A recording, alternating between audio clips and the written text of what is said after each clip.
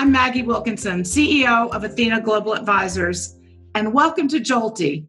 Proven futurists and longtime friends and collaborators, Faith Popcorn and Adam Hanft, will take center stage to discuss and debate everything from COVID to comfort to marketing to mindset. And now, Adam, over to you. Thanks, Maggie. So I'm really thrilled to be here with Faith, who is probably my oldest friend, personal friend, and business friend. And there really isn't much to be said about Faith that hasn't been said already. So I'll do my best in that context. Faith really invented this notion of futurism. But long before anybody was looking forward and thinking about the consequences of what's happening at the moment, she did that. She helped Fortune 500 CEOs plan for a future and get their heads out of their PowerPoints and get their heads out of the moment. So for us to be sitting here virtually today to talk about the future, having written Dictionary of the Future together, is really an inspiring moment for me. I can think of nobody better to partner with, to begin our first podcast with, than Faith. That was lovely. Addie, as he said, I call him Addie, and everybody can if they want to, but he is a very, very dear friend of mine. And what Adam really is great at is applying futurism. He's done it in branding. He's done it creatively. He's done it in marketing. He's done it on the internet. He's done it entrepreneurially, started many companies. He's worked for and with industry-leading companies. He's also a very wonderful board member, Lucky Scott's. He's on the board of Scott's Miracle Grow, and then 1-800-Flowers. So between gardening and cannabis and gifting, he really is watching how consumers are expressing their happiness, but right now their fears, their anxieties, their stresses. So anyway, I am thrilled to be here with you, Addie. We've been talking for about 200 centuries about this, and it's going to be fantastic. That was lovely too, and some nice little jolts in there for me. Thank you. Faith and Adam, why Jolty? How did you come up with the name Jolty? My God, how many names did we look at? Hundreds and hundreds of names. It was worth it. It was. I love Jolty because for me, it's the lighthearted side of being electrocuted. I mean, like we've been killed here, but it's a joke, but it's also infused us with kind of energy and imagination. What do you think? Yeah, I think that's a great way to put it. We're branders, so we love to take a word and then give it a little bit of a twist. So it's familiar and unfamiliar at the same time. Yeah. Jolts could be scary, but when you add the diminutive Y, it becomes a little friendlier and more accessible. So we love that part of it. Also, as my wife said, it could become a verb, which we can say, hey, Faith, that was very jolty of you. So it has the ability to work its way into the conversation as well. Absolutely. I think it can be a candy, too. It feels like a sharp, delicious, hot candy. Jolty. It does. Yeah. It's like the comic fireballs. Remember when we were kids? Yes. So as we were talking about what the first podcast was going to be about, I know that we talked about the fact that we're reframing our days and ways. We had rituals and routines that were in place that we used to go into the office or to do what we normally do. And really in the flip of a switch, that all turned upside down and on its head. And you all really went away and talked about it and came back and said, Where's My Blankie is the perfect title for our first podcast. And I'd love for you just to tell us a little bit more about that and talk about that. Yeah, I think that we wanted something that was universal in this moment. And the Blankie is both literal and it's a metaphor. So we all need something that we could cling to. We need ritual. We need something that's going to give us some feeling of comfort, security, and as an emotional sanctuary around us. And that's what the Blankie is. And whether, you are a billionaire who's in the hold up in the Hamptons, or you're a frontline healthcare worker who takes off their clothes, throws them outside their apartment and showers when they get in, they're both looking for their Blankie at this moment. And to your point, when you said a lot of people don't want to come out, I think that's the iron Blankie. I think that was like putting up it's scary to be in here in a way, but it's also comfortable, wanting to not peek out. Yeah, and I think that's also related to the whole work at home, remote working balance too, which is I can't tell you how many people say to me, I'm kind of liking this. So the dog runs by in my Zoom call. I know. It's Never nice. happened. Have you noticed that so much more is tolerated now? I was just on a phone call earlier today, and I took it with her daughter on her knee. And, she had her arm around her mom's hair and was redoing it while we were talking. And I thought it's so nice that our lives are allowed into these calls now. Yeah. The corporate veneer is gone, basically. We thought Casual Fridays were so fantastic. This is Casual Life. I'm going to now introduce Dr. Harold Koplowitz. He is a globally known, respected expert in child and adolescent psychiatry. He founded the Child Mind Institute here in Manhattan, where he's both an academic and a clinician. So there's nobody better to talk about the Blankie. And he's also the winner of an award that I found particularly inspiring, and I want to make sure I get it right. He won the Catcher in the Rye Award, which is granted by the American Academy of Child and Adolescent Psychiatry. So I love the fact that they named this award after Holden Caulfield, sort of the avatar of adolescent angst, and they had the kind of sense of humor and humanity to do that. And we will talk with him in just a few minutes about how children and adolescents, a very troubling age and stage under any circumstances, are gravitating to the warmth and security of the Blankie. So, Doug, I love him. He is my very good friend. He is the founder of Conant Leadership. He's a phenomenal expert on what makes a leader. Recently, he's written many books, but he published this beautiful book called The Blueprint, 6 Practical Steps to Lift Your Leadership to New Heights, and you can find it on Amazon. He's also an internationally known New York Times bestselling author, keynote speaker, social media influencer. He's a great dad to his beautiful children and his wife, Lee. He's not her dad, he's her husband, thank you. And CEO, and why I wanted him so much, I'm so delighted he could come here today. He was the CEO of 2 Blankie Fortune 200 companies. One was Campbell's Soup. What more of a Blankie is to make than tomato soup and a grilled cheese sandwich? And then, of course, the Nabisco Company.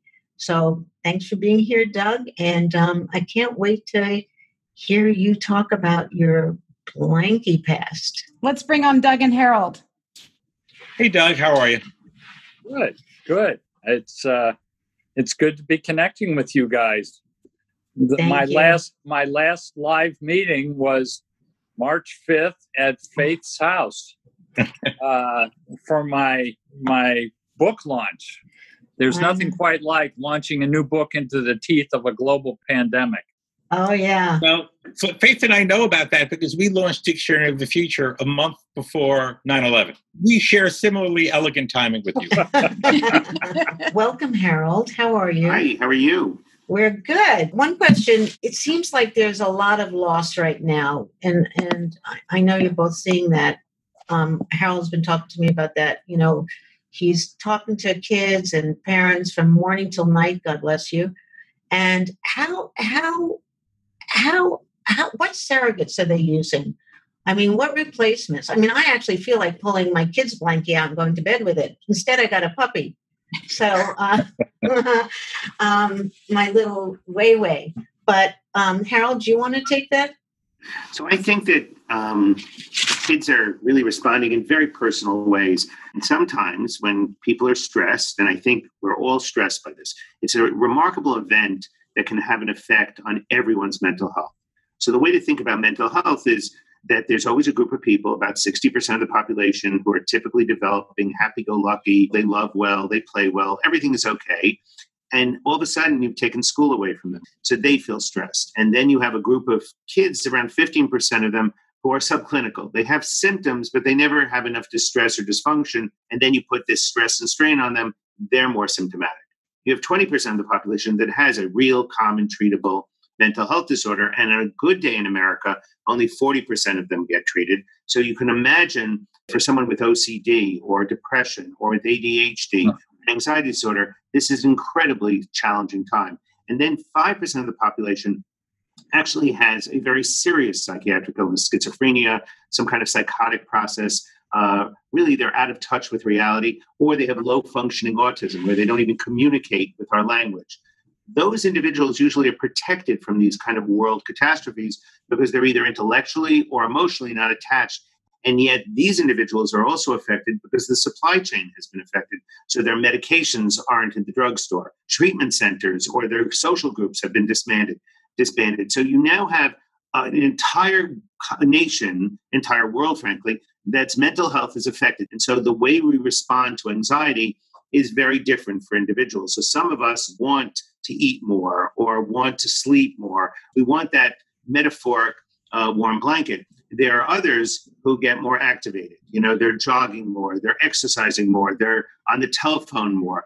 And then a lot of us are doing bad things. We're watching too much television. So I think that kids are responding to this in all different ways. And it's why parents all of a sudden are playing so much bigger a role than ever before, because they're teachers, they're their nannies all of a sudden. And I think it makes sense that every parent become more structuring. Let's get up in the morning at a certain time. Let's eat breakfast. Let's go for a walk. Well done.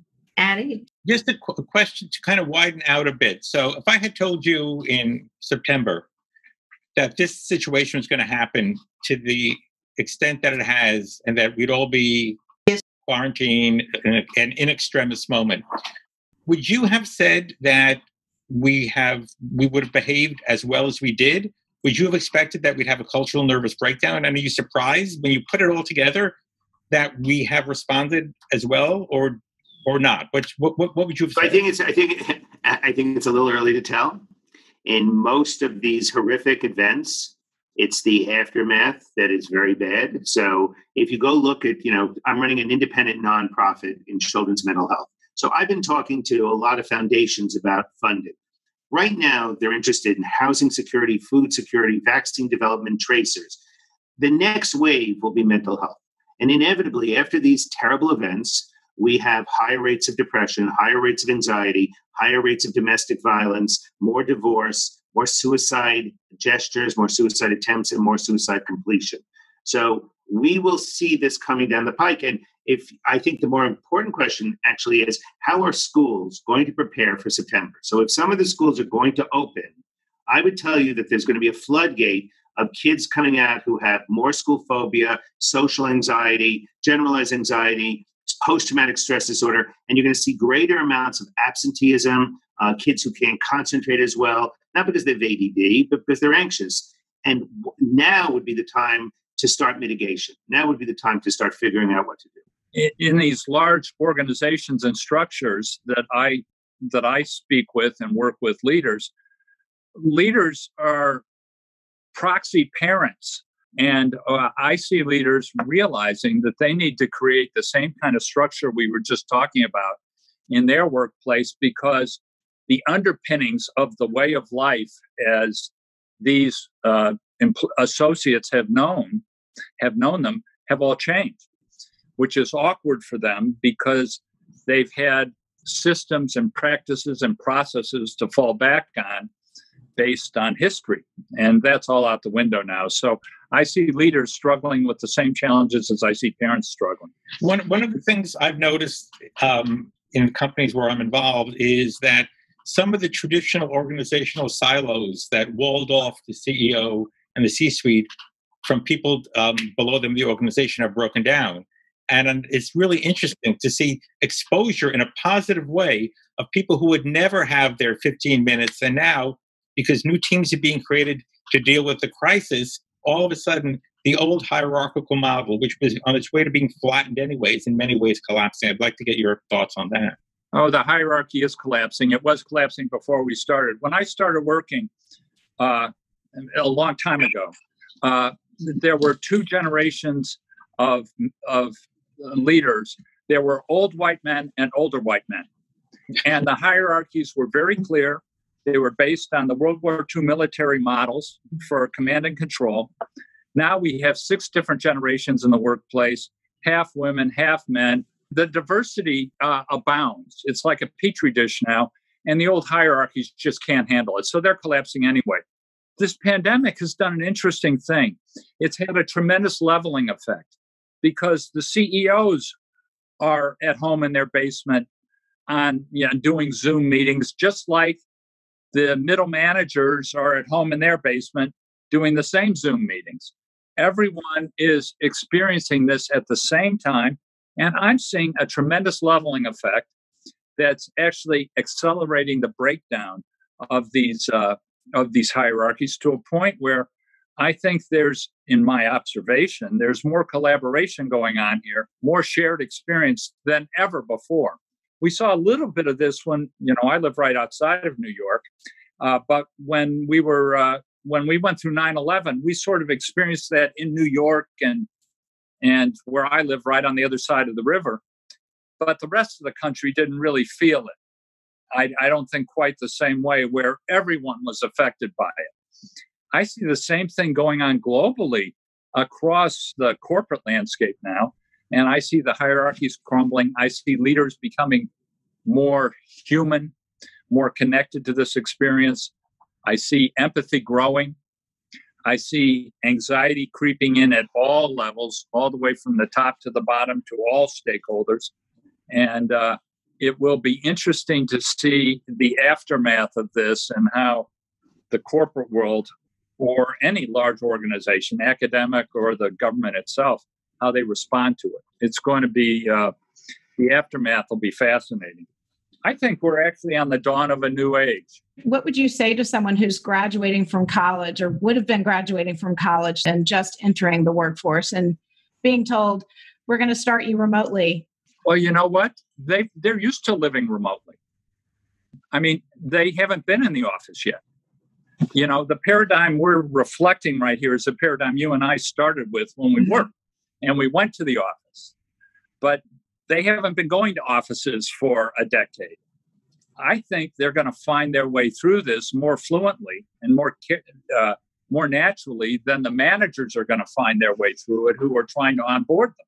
I was going to say, I've been talking to heads of school, and you would think that the young teachers would be having a much easier time with online or distance learning than the seasoned teachers. And it's interesting that technologically, they're certainly faster and smoother with whatever they need to use, but they are having a terrible time trying to manage the class or make sure that the kids got the material, where a seasoned teacher might not be able to figure out how to zoom in and zoom out, literally, but has that touch that you get from 10 years of teaching. I think there's going to be a new kind of teacher. You can't take that teacher who's trained to sit in front of the classroom and believe me, being like AD, every kind of HD, and I am, my kids are. You can't expect that teacher who wasn't interesting in the first place to get on a screen and be interesting. You need props, you need videos, it's not going to be that teacher. Teaching, the teaching will change and become more interesting. Go ahead, Education training is built for the classroom. We're going to have to go back to the schools that educate teachers and reframe it from the beginning. Make them actors. They need performance skills. They do, and they're terrible. They're awful. Yeah. The other depressing side of it, because I'm a bit of an optimist. I'm not an optimist. The data shows that I'm a futurist. When you graduate, that's true. That you're agnostic. The data shows that when you graduate in a recession, we've not seen one like this. It could take 15 years or even more for the numbers to catch up. That's really serious impact on our economy. Yeah. And the emotional state of those people who had the bad fortune to be graduating into this incredible vortex. I was going to say, my kids are on Fortnite. My little one, she's 15. Like, I can't even pull her off. I have such guilt that I don't know what to do with her. I'm a little happy that she's not going out getting, in any kind of trouble, but still they're on Fortnite. I'm telling you, they have a life in Fortnite. Their life is not in their homes. It's in this, don't even say online, in this neighborhood, this place that's outside. And really smart marketers are starting to market right into Fortnite, right into Animal Crossing. I think about this generation and think that they were toddlers when 9/11 happened, and then they were in middle school when the financial crisis occurred, and now they're finishing college, and we have this. I think it'd be very interesting to see what they are like as adults. I agree with that. But then my grandparents went through World War I, the Spanish flu pandemic, the Depression, World War II, the Cuban Missile Crisis, and created the greatest generation. And our kids, unfortunately, have to sit home and sit on the couch. I don't mean to. No, it's a very telling point. I had a college senior recently say to me, gosh, my great grandfather fought in World War I on the trenches, and I'm being asked to watch Netflix. I don't know. It doesn't seem that bad. But it's stressful. I mean, it's very stressful. This has been a huge problem already because as technology has exploded, it's created incredibly stressful work environments, right? People are getting overwhelmed by emails, text messages, phone calls, meetings, trying to keep up, trying to do more, better, faster with inadequate supervision, inadequate leadership. We're finding it playing out in an unhealthy way in the workplace, just like our kids are playing out in an unhealthy way at times in school or at home. So I think this whole notion of the fragility of the American psyche going through this is very real. That will happen, I agree. And that, I think, could help destigmatize whatever mental health becomes. I remember when the deaths were creeping up 40, 50,000. And when it hit 50,000, I said to my wife, it just passed the number of people who commit suicide every year. 48,000 roughly commit suicide every year.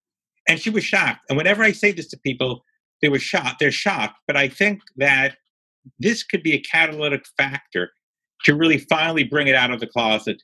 I'm waiting for some really substantial American corporations to make this their issue because it really hasn't happened yet. There's been fits and starts, but nothing in a full-throated, serious way to make this something that the country should care about. It is going to come forward and be more talked about, and it is going to be supported, I believe, by the corporate community.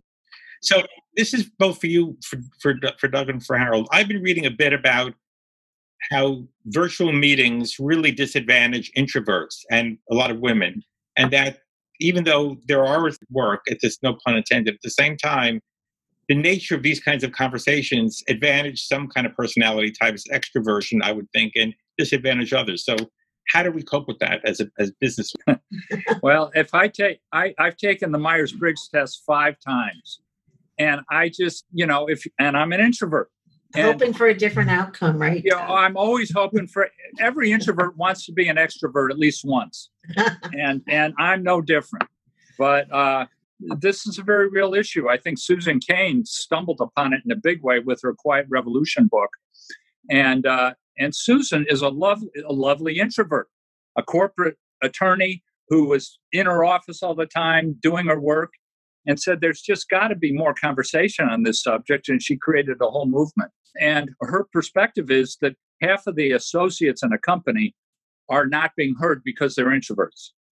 And the biggest untapped resource in a company are the introverts. And so she's championing ways to hear them.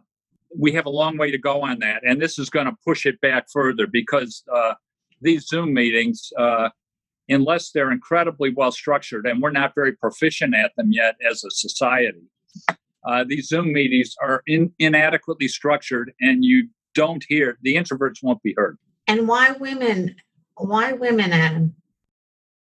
Because generally in male-dominated cultures, which most are, women are more reluctant to speak up under the best of circumstances. But I kind of do my own little test. I look at the thumbnails when I'm in meetings, and I can see a woman may try to start 1 or 2 times, and after that, when they're spoken over, they just retreat. So I think this model. Yeah, and they can take their picture off, and just go to mute, and that's it.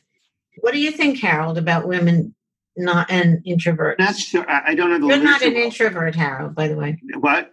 You're not. I am not an introvert. No. I am struggling with this pandemic. This is very challenging, and I think that's the flip side, where the social isolation for older people who are really staying inside, people who are prone to depression, the anxiety that you get of staying in that bubble of watching bad news again and again, it's bad for your mental health.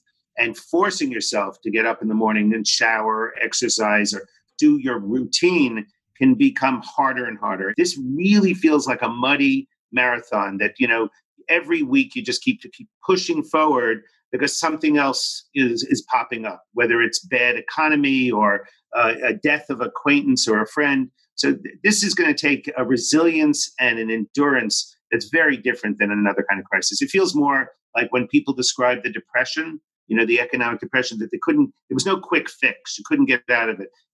That has that sense about it. And that takes a different kind of resilience. I agree with Hal 100%. This is like a world looking for a blankie. And it just seems like, where's my blankie? Do I eat it? Do I drink it? Do I snuggle with it? What is my blankie? Where is it? Do you all find that I find that I have friends and colleagues who fess up to more than they might have in the past. A friend who says, we are going out late at night and dispersing our wine bottles down the street in the recycling bins. I feel like there's a sort of a silver lining, a willingness for people to sort of fess up to their humanity, and they're struggling to cope with this a little bit more than maybe in the past. So the flip side is that there's certain people who are having the time of their lives. I take care of a 19-year-old boy who has Asperger's, who literally said to me, I've been waiting for this my whole life.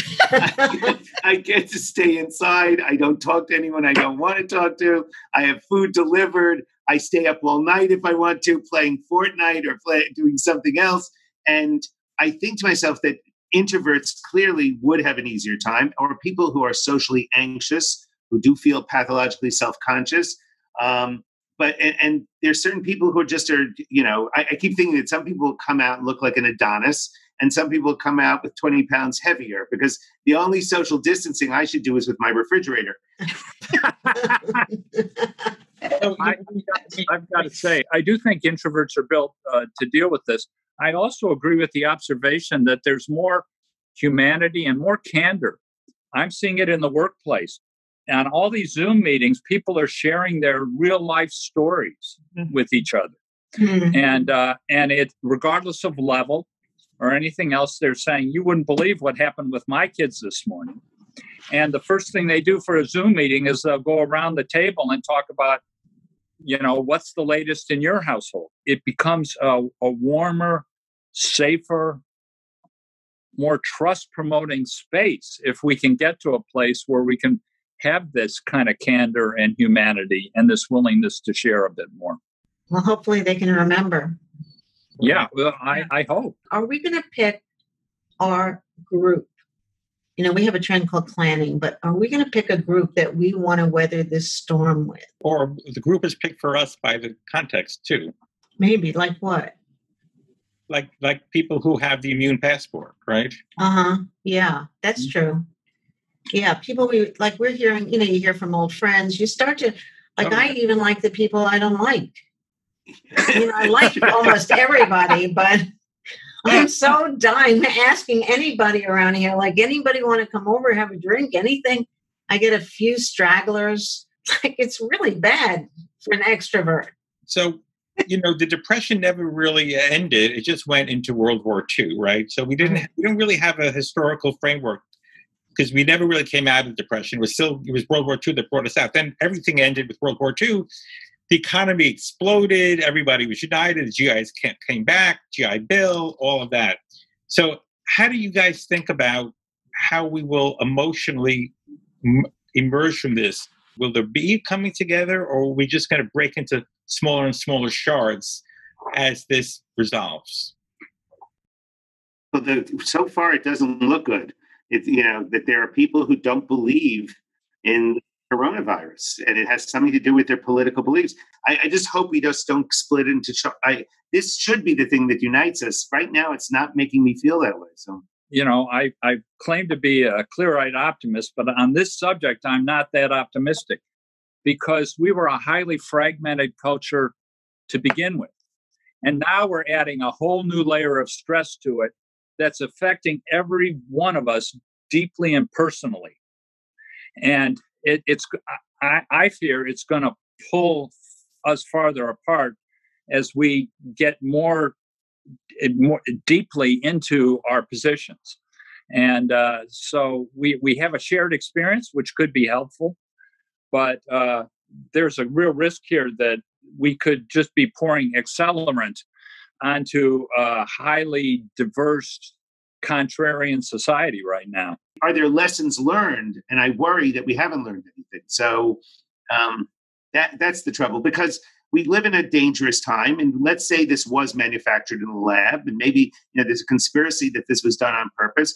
Well, how do we prepare ourselves for the next time around? And I don't know if we've done anything to get ourselves ready. What I hear from people in the healthcare community is forgetting the timing. A big issue was and is the lack of a orchestrated, well-coordinated federal response, pushing it down to the state level.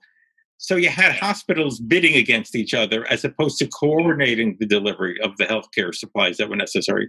And of course, our refusal to deal with America's refusal to deal with reality and to kick the can down the road is universal to party. Look at our infrastructure. Look at a lot of other issues. So I think a failure to fund a response and stockpiles and all of that, I think, rests on both parties.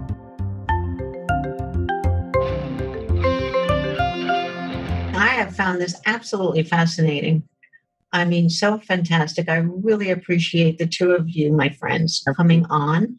And I'm so honored to have you there for this kickoff. I really appreciate it. It's going to be fantastic. And Addie, did you want to add anything? No, I just think it's been great. There's, Faith and I were talking about what this inaugural episode would be, and this really exceeded our expectations in terms of the vitality and the depth of the conversation. So you guys come from different disciplines, but you have a lot in common, sort of emotionally, EQ-wise. So it was great to be able to put you together. Yeah, you guys should get together. I'll be next time, Faith, I'd like you to serve booze. No problem. I will toast you. Thank you. On the next one.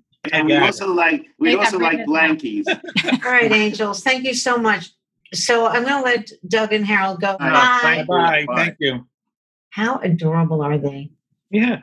This has been incredible. It's been a real jolt to my system and to my happiness. I have to say, Adam Hamd, it was the most wonderful thing to share this with you. And of course, Maggie Wilkinson of Athena, you are brilliant, and it was lovely, and you really inspired us to push this along and actually get it done.